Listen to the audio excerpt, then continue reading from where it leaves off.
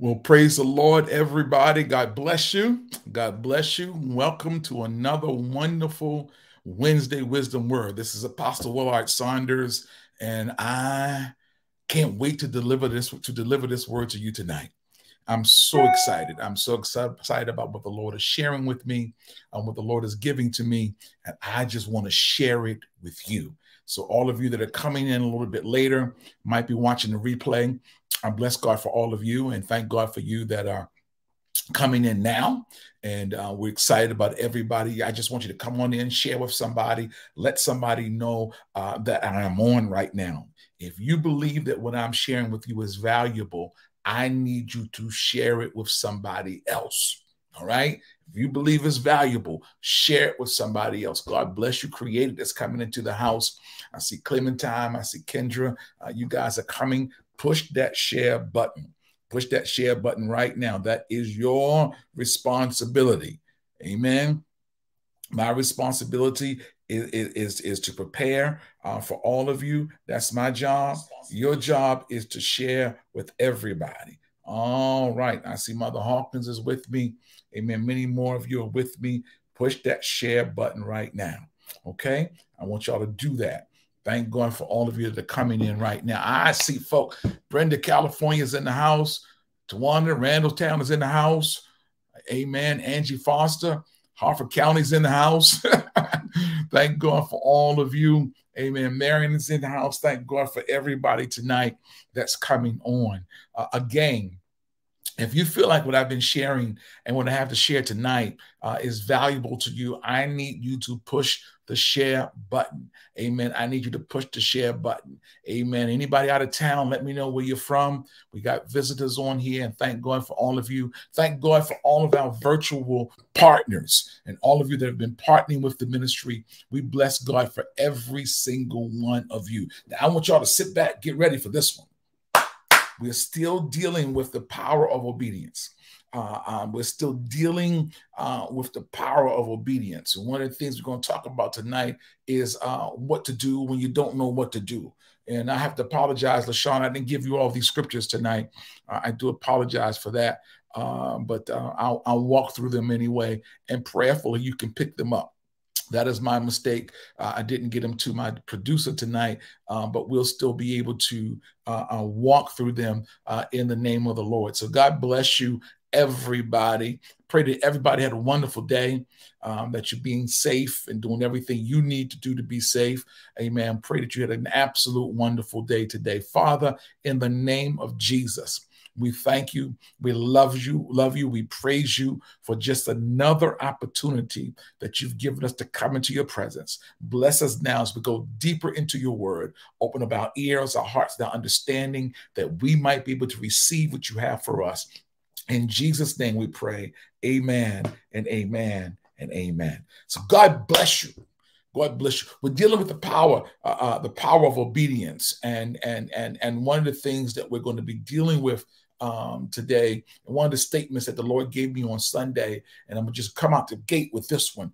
Don't worry about the how, just obey. Don't worry about the how. I'm hitting you hard. Don't worry about how God's going to do it.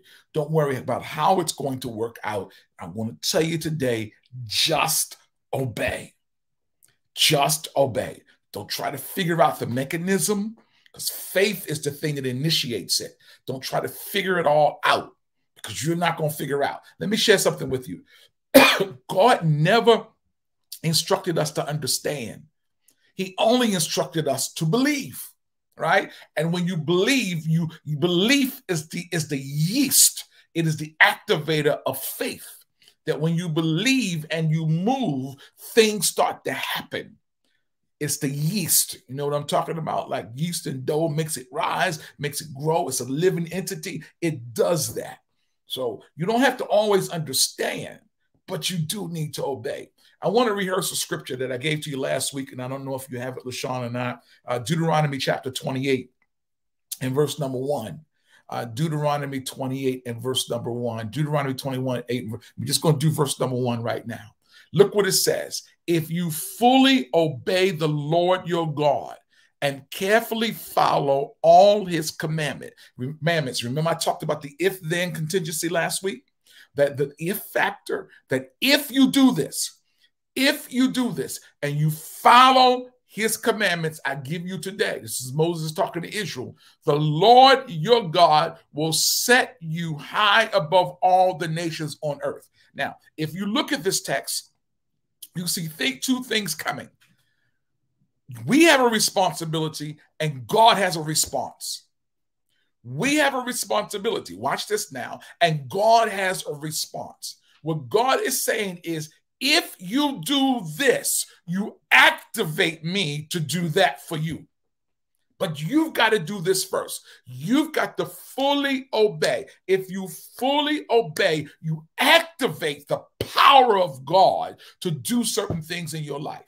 And he goes through this long list in Deuteronomy 28 as to what happened. And later on in the list, it tells you what happened. If you don't obey, you'll be cursed, right? But you can release the blessings if you fully, not partially, if you fully obey the Lord your God, carefully follow his commands or instructions, all right? Moses said, I'm giving you today, and that I am giving to you today. All right. Then what will happen is the Lord promises, he's guaranteeing to you that he will set you high above all the nations or all the peoples of the earth. These are the instructions for living a successful and blessed life, right? To fully obey. If you do it, you'll have successful marriages. You'll have a successful family. You have a successful career. Right? What I want you to get tonight is that there is, I'm going to really dig into this. There is a prescribed way. There is a due order. You cannot just do whatever you want to do and arrive at success. You can't just do it any kind of way. You can't look at it and figure out how you want to get it. You got to follow the map. You got to follow the GPS. You got to follow the plan. If you don't follow the plan, there is no way to arrive at success in whatever you're doing.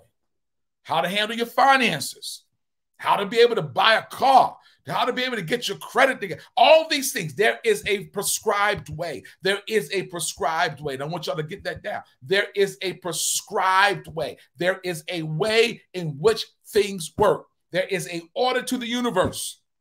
There is an order to life. There is an order to the things that God has given us.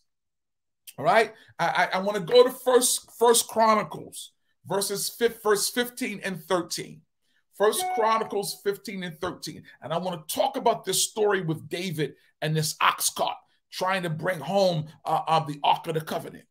First Chronicles, verse 15 and 13. Amen. If you have it in your Bible, just open it up. I may not be able to get it on the screen because I neglected to give it to my producer today. And so it's not her fault. It's my fault today. Amen. But I want you to get this. It says, it was because you, the Levites, did not bring it up the first time, it being the Ark of the Covenant, that the Lord our God broke out in anger against us. We did not inquire of him about how to do it in the prescribed way. This is in the NIV. The NIV. Amen. First Chronicles 15 and 13 in the NIV. I will read it again. David is talking to the Israelites, and he's saying it's because you, the Levites, did not bring it up the first time that the Lord our God broke out in anger against us. We did not inquire of him, the Lord, about how to do it in, one scripture says, in due order. We didn't go or look for the right way. Now, what does this whole text has to deal with? It has to deal with David's desire to bring home the Ark of the Covenant. You can read all of First Chronicles chapter 15, to bring home the Ark of the Covenant. All right. It had been with the Philistines, and David wants to go back and bring it home. But what David did, because the Ark of the Covenant had not been with Israel during the whole reign of Saul, what David did was do it the way the Philistines had done it. That means they put the Ark of the Covenant on an ox cart. They put it on an ox cart, as opposed to it being borne on the shoulders of the Levites, which is God's way. So as a result, as they're going along, they're dancing and they're shouting and they're praising God. As they're doing all of that, Uriah, he stumbles and well, the ox stumbles, and the guy Uriah tries to hold it up. And when he does that, God strikes him dead. And David is upset because God struck him dead. Why? Because he wasn't supposed to touch it. David had good intentions about how he was going to do it, but he did it wrong. And that's because he did it wrong and did not do it the right way, somebody died. We've been having church the wrong way. People dancing and shouting, but they're still dying at the same time because we keep doing everything the way everybody else does it. I remember several years ago, I shut down my church for 3 months. All we did was pray. We're going to seek the Lord for the due order, because that's what David did, right? Right thing, wrong way. Right idea, wrong way. That's what David did. He said, I'm shutting this down. I'm taking this ark to Obed-Edom's house. We're going to leave it there until we figure out the right way. Now, let me tell you something. There is a right way and there is a wrong way. All right? There is a right way and there is a wrong way. The beloved Bishop John Leslie, for many years ago, he wrote a book on it. He preached a message that said for the entire year, everybody can't be right. Everybody can't be right. And that is a fact. There are not multiple ways to God. There aren't multiple ways to do things. There are not multiple ways for success. There are not multiple ways to do this. You can't come any way you want and think it's going to work, because you don't know how things work. You don't know how it works. When you learn how it works and you learn the system, then things begin to work out in your life. Let me give you another scripture. And LaShawn, I'm so sorry I didn't get these to you today. And this is Proverbs 14:12 in the King James Version. Proverbs 14:12 in the King James Version. Amen. There is a way that seems right unto a man, could be a man or woman, but the end thereof are the ways of death. One text says the ways of destruction. That means you think you know when you don't know. Right? There are ways that you think that will work. Thank you. There is a way which seemeth right unto a man, but the end thereof are the ways of death. There are ways that you think it's supposed to work, and you end up getting fired. You end up losing your marriage. You end up losing your children. You end up going broke. You end up making bad deals. You end up making doing things in a poor way because you don't know the way it's supposed to be done. You think you know. See, that's the arrogance. You think you know. You think you know, but you don't know. And you aren't willing to find out what the way is because you aren't willing to admit that you don't know. Let me give you this. You can destroy your destiny with good intentions. That's what David almost did. He almost destroyed everything with good intentions. You can destroy your destiny with good intentions when you don't follow God's system. Right? When you don't find. There is a, let me slow down a minute. Ladies and gentlemen, brothers and sisters, there is a system for everything. I don't care what it is. There is a system. There's a system just for me to get online. If I don't follow the directions, I'm not getting online.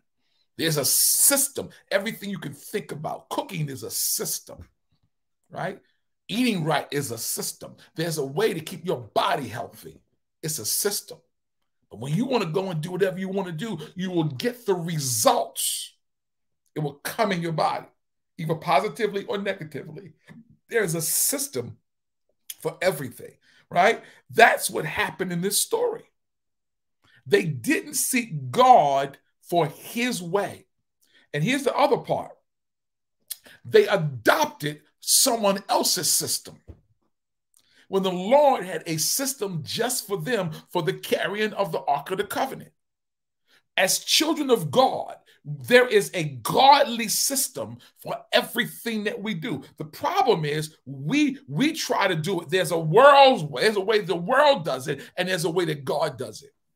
And what am I talking about? What is the it that I'm talking about? I'm talking about whatever you're trying to achieve. If it's something as simple as joy, if it's success, right? The world tell you don't give, don't tithe, don't give your offering. Save. No. God has a way. And here's what he said in the book of Isaiah. He said, my ways are not your ways, and my thoughts are not your thoughts. As high as the heavens are above the earth, so are my ways above your ways.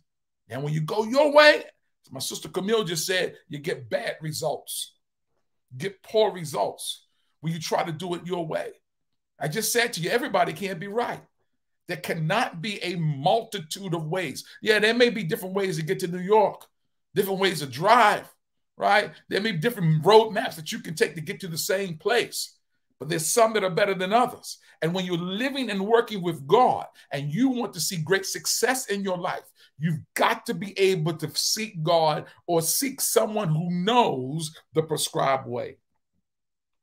All of us, let me slow down, all of you and me, all of us are experiencing the results of what we did not know, or what we refuse to know, or what we refuse to change once we did know. I'm going to say that again.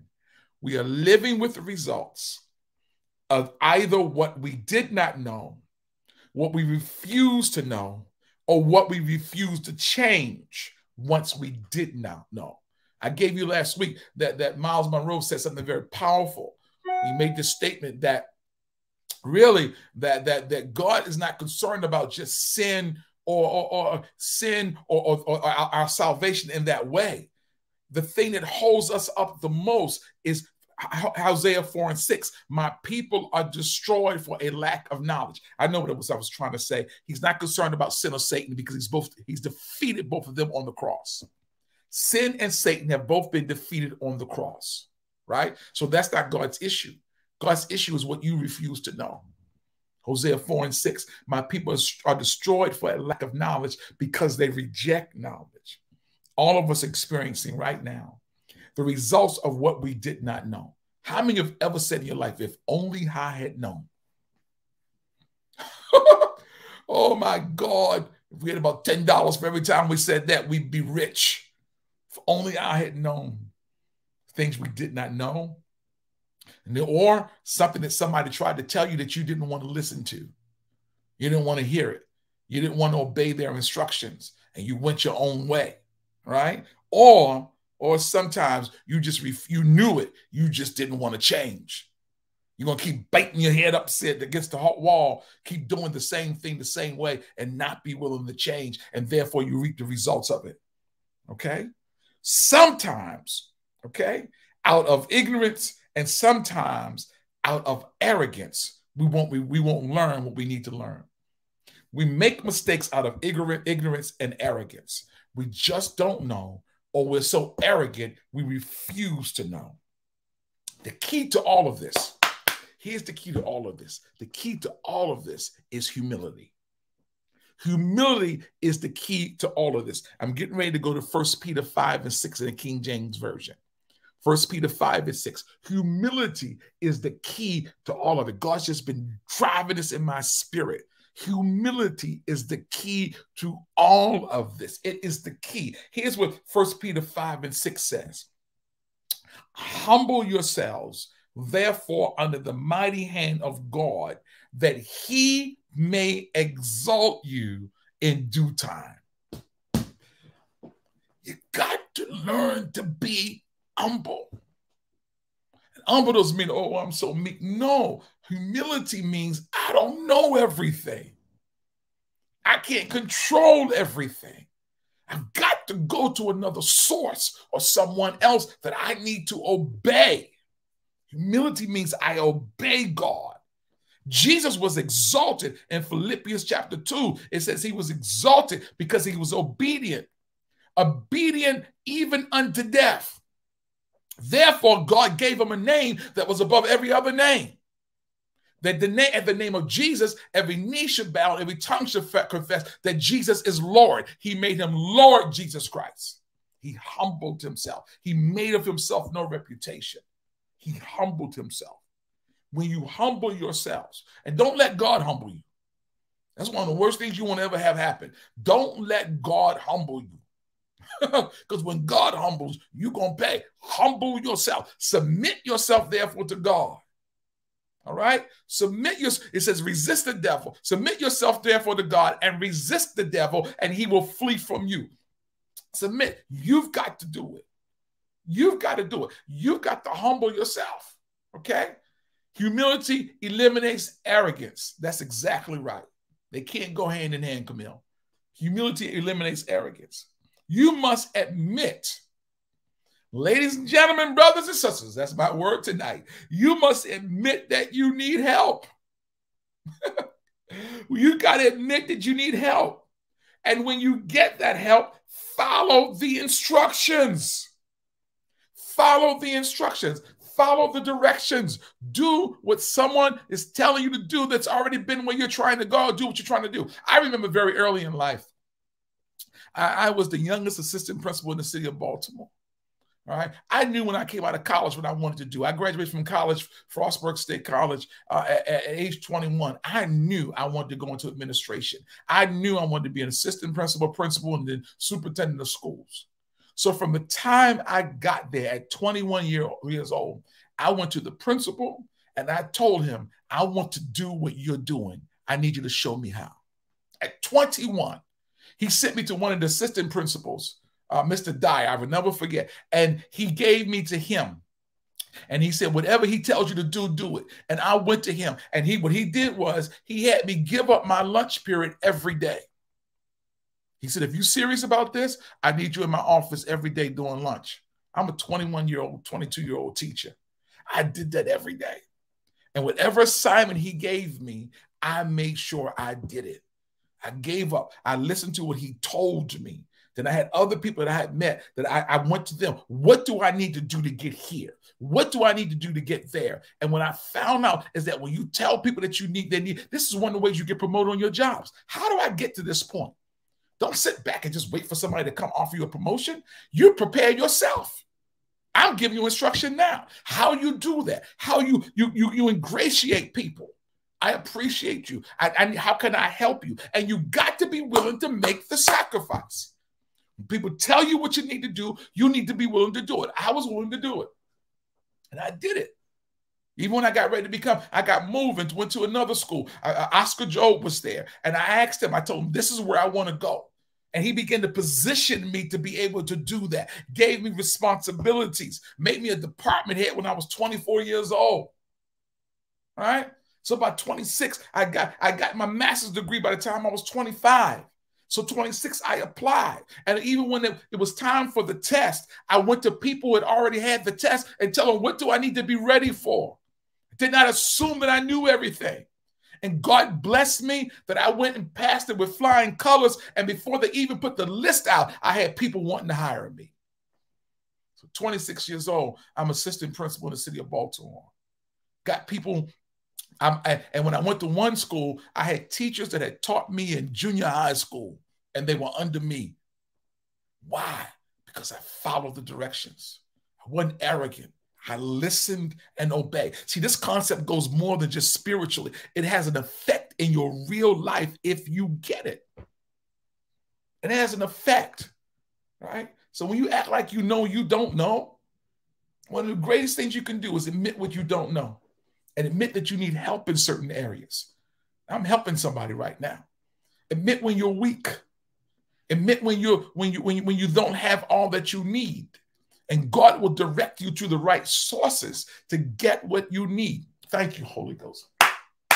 We don't want to be dependent upon anybody else. And that's arrogance. That's the spirit of Satan, when you don't want to be dependent upon anybody else, because it will flow over to not being dependent upon God. Well, I can fix this myself. I can work this out. You don't have enough money to do everything you want to do. That's why God says, bring the tithe and the offering, because he takes it and multiplies it and does for you things you can't do for yourself. David was humble. Even when he admitted or found out that he was doing the Ark of the Covenant the wrong way, he said, we're going to stop this thing and get it right. We're going to get it right, okay? So you must admit that you need help. And when you get the help, follow the instructions. Come to your pastor. That's why you need leaders in your life. That's why you need a pastor in your life. You need somebody you can come to and say, I really don't know what I'm doing here. All right? You don't have to keep bumping your head up against the wall. You don't have to do that. Here's what I learned. Experience is not the best teacher. Other people's experience is the best teacher. Why do you have to go through something that somebody else has gone through? You don't have to go to the cross anymore because Jesus already went there, right? Jesus already went to the cross. So why do you need to go, right? You got to get this in your spirit, all right? I want to get you. I want to give you something else. And LaShawn, I'm going to Acts chapter 2, verses 36 through 38 in the King James Version. That's the next thing I'm going to be dealing with, all right?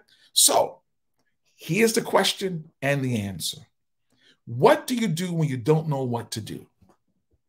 And I'm going to answer that right now. When you finally get to the point of humility, when you finally get broken, when you finally realize that the stuff that you're doing is not working, right? That's what the woman with the issue of blood had to come to herself. And she said to herself, she had to come to herself, what I'm doing is not working. What do I now do? But I don't know what to do. And I'm going to give you that answer in a very familiar scripture. Acts chapter 20, Acts 2, verse number 36. Therefore, let all the house of Israel know assuredly that God hath made the same Jesus whom you crucified, both Lord and Christ. Now, watch this. This is Peter talking to the Jews who stood around and said, crucify Jesus. And Peter has preached to them to the point that he's convicted them that you killed the Messiah. He's risen again, but you were the ones that did it. Okay? The next verse. Next verse.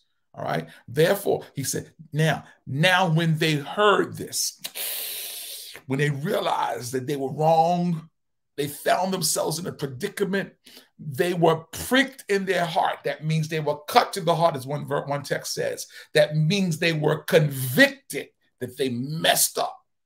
And they said unto Peter and the rest of the disciples, men and brethren, what shall we do? Didn't say what shall we do to be saved, but what shall we do? Other words, we don't know what to do. We don't know how to get out of this. And Peter gave them the answer. Peter said unto them, repent. And that's about as far as I'm going to go, but I'll read the rest for you. Repent and be baptized, every one of you, in the name of Jesus Christ for the remission of sins, and you shall receive the gift of the Holy Ghost. I'm just going to deal with the word repent. All right? What do? When you don't know what to do? You repent. Now, I'm going to take repentance out of the context of what we think it is just for salvation, just for admitting, I need to be saved. I see God as my savior, but this is the formula. Now, I will stop here right now. There is one Lord, one faith, one baptism. There is one way to be saved. You can't just think your way being saved. You got to believe in the Lord Jesus Christ, believe that God raised him from the dead. Then you've got to repent. And I'm going to break that out. Then you've got to be baptized in the name of Jesus and filled with the gift of the Holy Ghost. This is apostolic. This is what I believe. This is what the word of God says. Okay? But what do you do when you don't know what to do? You repent. Okay? The Greek word for repent is metanio. Metanio. That's the Greek word for repentance. Meaning, listen to this, it means to change one's mind and purpose as a result of the after knowledge they have received. In other words, you change your mind and your purpose after you receive knowledge.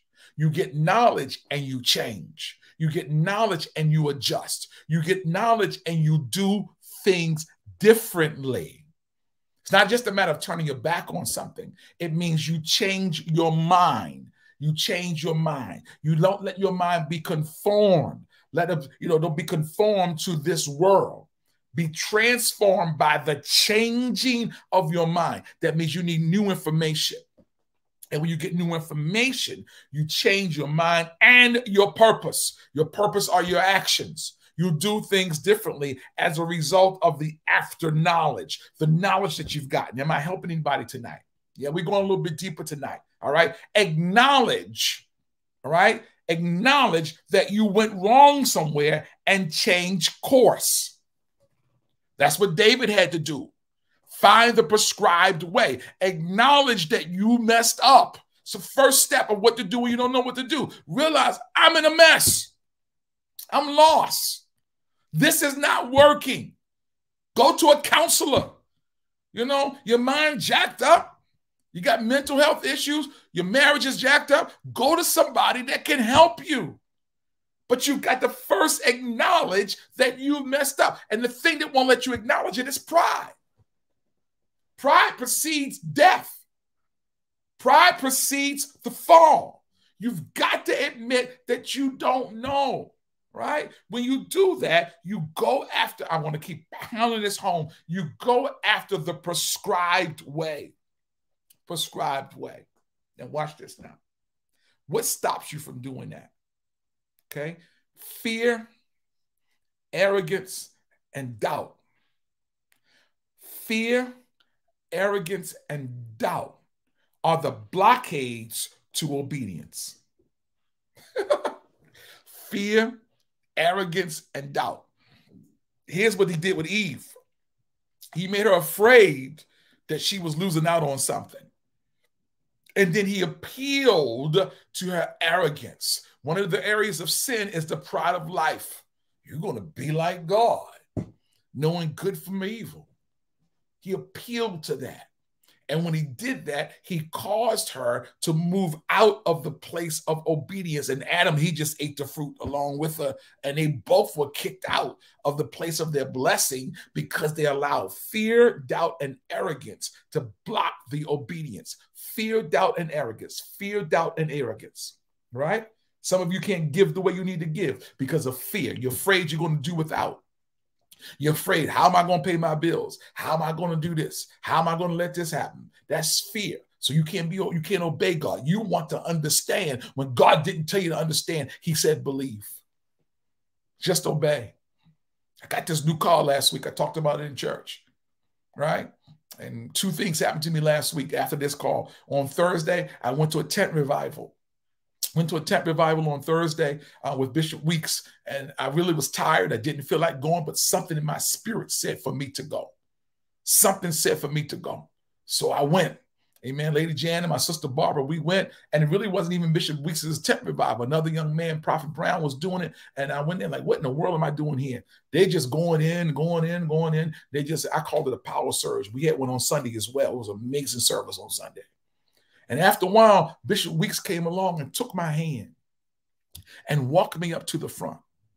And he started prophesying and praying for me and speaking healing into my body. And next thing I know, the whole service turned around. It was amazing. Everybody, they're praying for me, laying hands on me, and I find myself falling down on the concrete on my knees, speaking in tongues like I did when I got the Holy Ghost the first time. And I heard God in my spirit says, it is done. It is done. I heard God in my spirit say to me, it is done. And he said something else to me that he'd given me when he healed my mother. When he healed my mother, I was in prayer just like this. And he said, I want you to call your mother and tell her I've heard her request. I heard her cry rather, and I will honor her request. And he said that to me. He said, son, I've heard your cry. I will honor your request. I fell out. It was all over. I fell out. None of that would have happened if I hadn't been obedient. If I hadn't heard from God and took away fear and doubt and been obedient to what God had me to do. Saturday, I went up to New Jersey. I got a letter in the email about this car. And they were telling me how much they'll give me for my car. And just something in my spirit said, I'll just go check it out.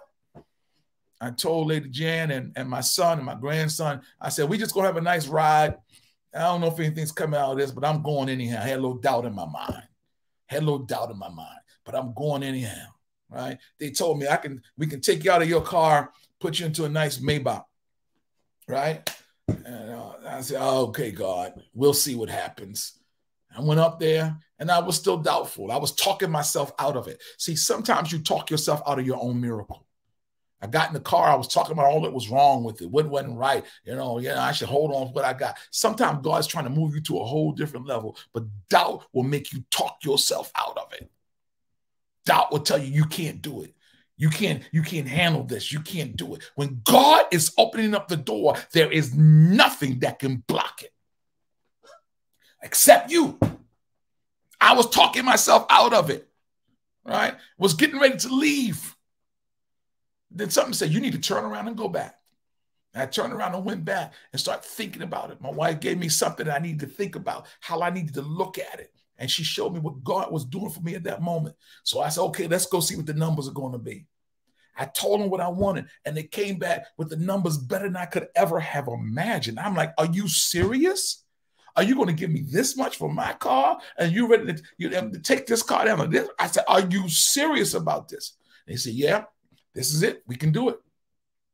Then I said, well, I think I got some issues with my credit. And the Lord said, just be quiet. I told them this on Sunday. It came back in 5 minutes.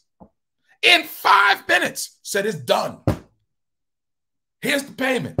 I said, are you serious?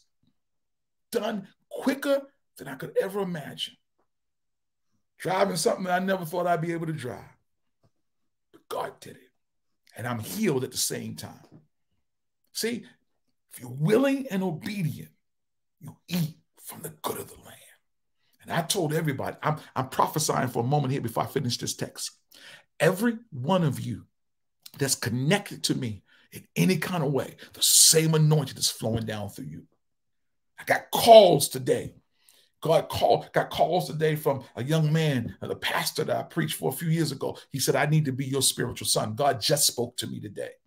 Said, I need to be your spiritual son. I got a call from Pakistan, from a reputable pastor. I got to give this to you, LaShawn, that wants me to do a Zoom call for over 300 pastors in Pakistan and wants me to come. And I checked him out, wants me to come onto his television station, Kingdom TV.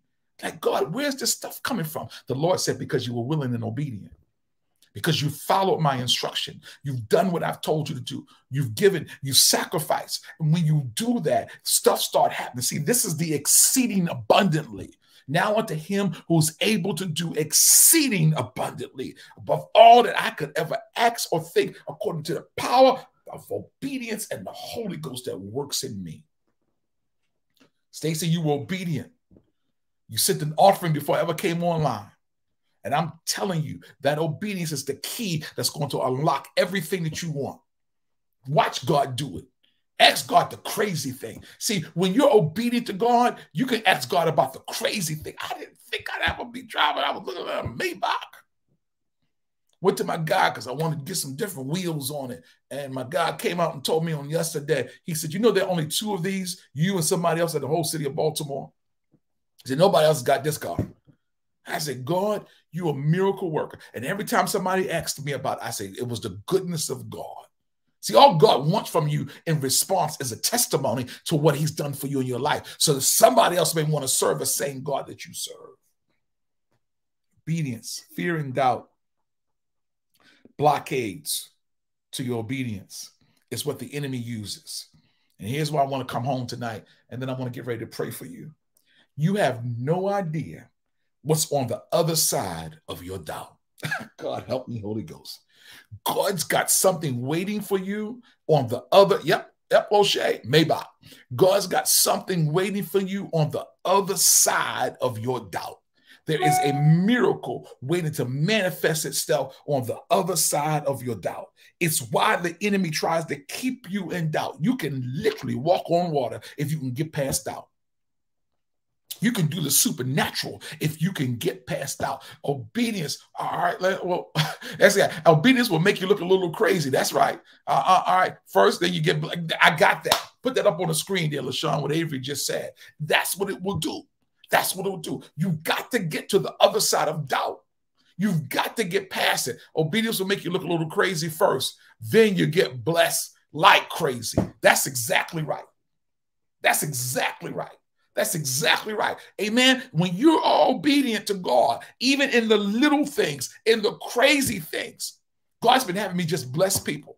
I've been sending money to people, blessing ministries. They were doing just different stuff. God said, just take it. He said, this money that you're raising on Wednesday night, I want you to bless people with it. And that's what I've been doing.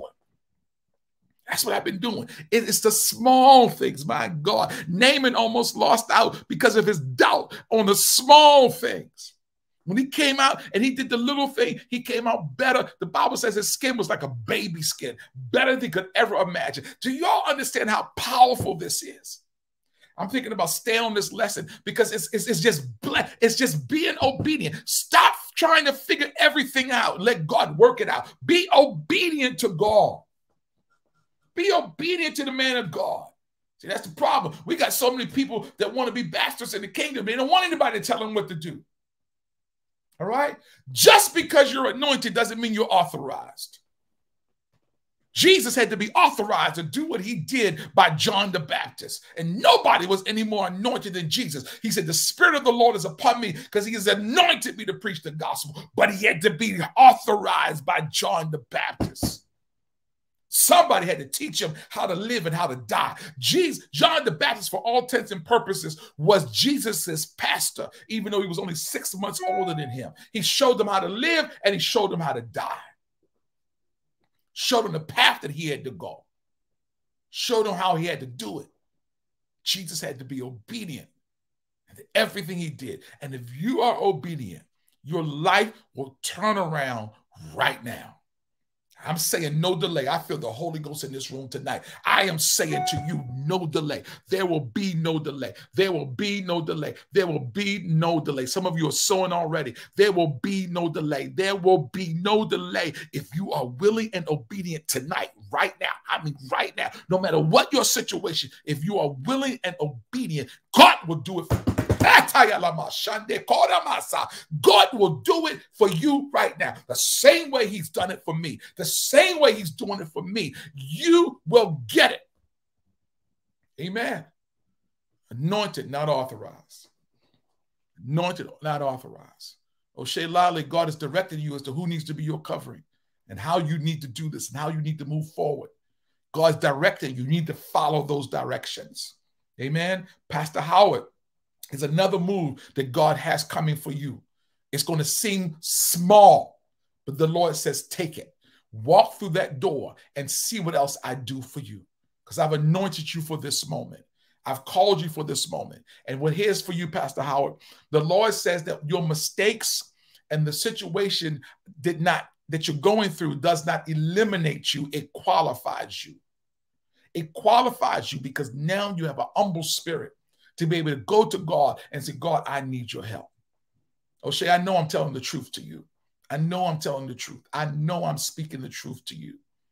Right? It's not what you thought it was going to be, not how you thought it was going to be, but I know what God is saying in my spirit right now. I want you all to sow. I want you all to sow. I want you all to sow. I want you to sow. I want you to sow a $41 offering. $41. I don't know where that number comes from, but I feel a $41 offering for everybody on the call. There are 2 or 3 of you that need to do a $410 offering. God's speaking to you to do that for those that cannot do it. There are those of you that cannot do it, but there are 2 or 3 of you that need to sow a $410 offering. Amen. God's going to complete some things in your life. Amen. It's the number 4 + 1 is the number of grace. And that's what God's going to give you is the grace to be able to walk through this thing and do it the way God has given you to do it. I'm not asking for a whole lot tonight. I'm asking for something that I believe you can do, that every one of you can do it right now. Just be obedient. Find it from somewhere. Just be obedient. You cannot imagine. Marcus is on here, and his kids have cupcake kids. I can't tell you the amount of miracles that have been happening in our church since I've been preaching this message.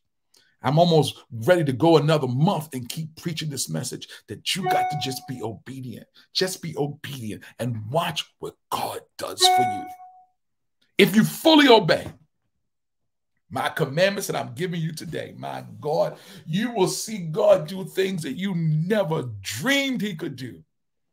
I don't know about you, but I want to move into the land of the inconceivable.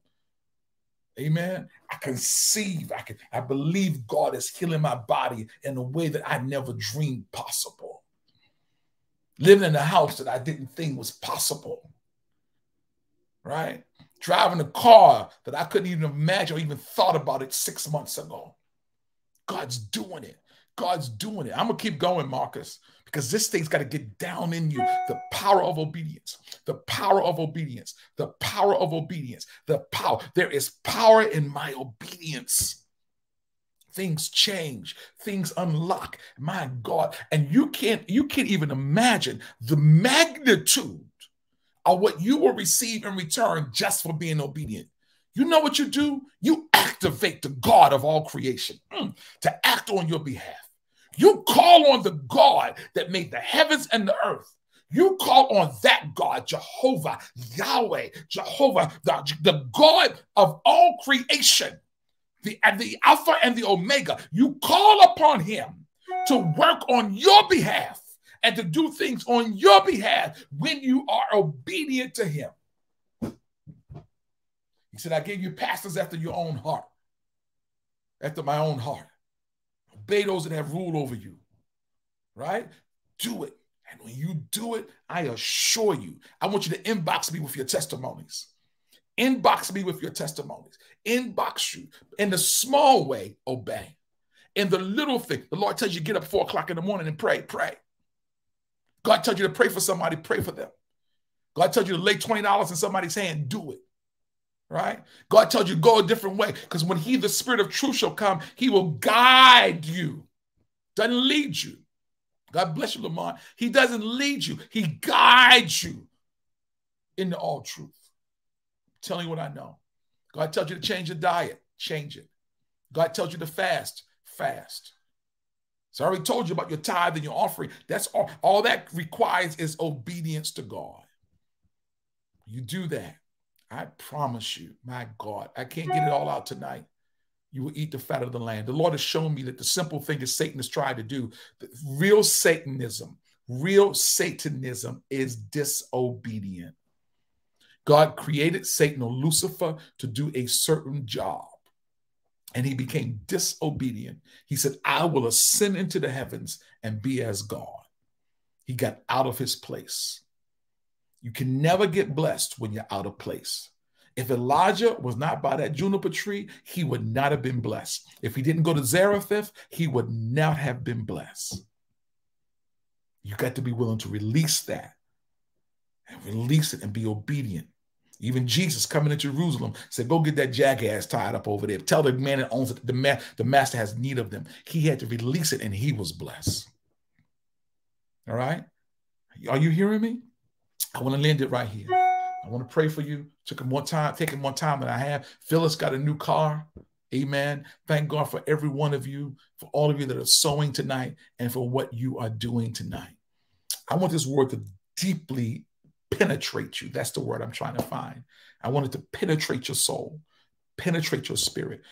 Be obedient in little things like getting to church on time. Like when I'm asking you to get to church on time, get there on time. Don't worry about what's happening. Little things. Thank you, Holy Ghost. It's in the little things that the enemy tries to trip you up. It's in those little things that you need to do. It's the little foxes that eat the vine. Do the little things that God's giving you to do. And when you do that, I promise you, things will happen. Send me your testimonies. Inbox me. Email me. Whatever you got to do. Send it to me. I'm ready to pray right now. I'm ready to pray. Thank all of you that are being obedient. Those of you that don't have $41, I want you to give the best offering that you possibly can. Give the best. Give your very, very best offering right now. Give your best offering. And I promise you, you're going to see results before this week is out. Amen. Back in July, I told you to sow, and in 31 days, you will see results. I can't tell you the amount of people that have been giving testimonies because they've been obedient. All God is looking for is obedience. It's the key that opens everything else up. So much power. So much power. Father, we thank you tonight. Thank you for those, for giving me the strength to be able to share this word. And thank you for your people that have come to hear what thus saith the Lord. We ask, oh God, that you bless us tonight, that you just take this word and let it become alive within our spirits. I rebuke every spirit of backlash and retaliation. I rebuke every demon that would try to snatch it out of the lives of your people. Let this word get buried. Thy word have I hidden in my heart that I might not sin against you. It's the power of obedience. We thank you for it tonight in Jesus' name. God bless you. God bless you, everybody. I love you. I really do. I wouldn't be here sitting here doing this if I didn't love you. I appreciate God for every one of you. Pray for me. Oh, tomorrow at 6 o'clock. Go to the World Assemblies of Restoration. They're having their convocation right now. And I want you to go see that. I will be doing a master class at 6 o'clock tomorrow for the World Assemblies of Restoration. I want you to be on that. If I can put it on my page, I will. But I'll be doing that tomorrow for the World Assemblies of Restorations at 6 p.m. So God bless you. Love you. Amen. God bless you. Thank God for all of you. All of you that are on here for the first time, I thank you. Want you to share. Be here every week. Amen. I will be here every week as long as the Lord says so. That's my role of obedience. That's my role. So I thank God for all of you in Jesus' name. God bless you. We'll see you next week. Remember, you're created for so much more.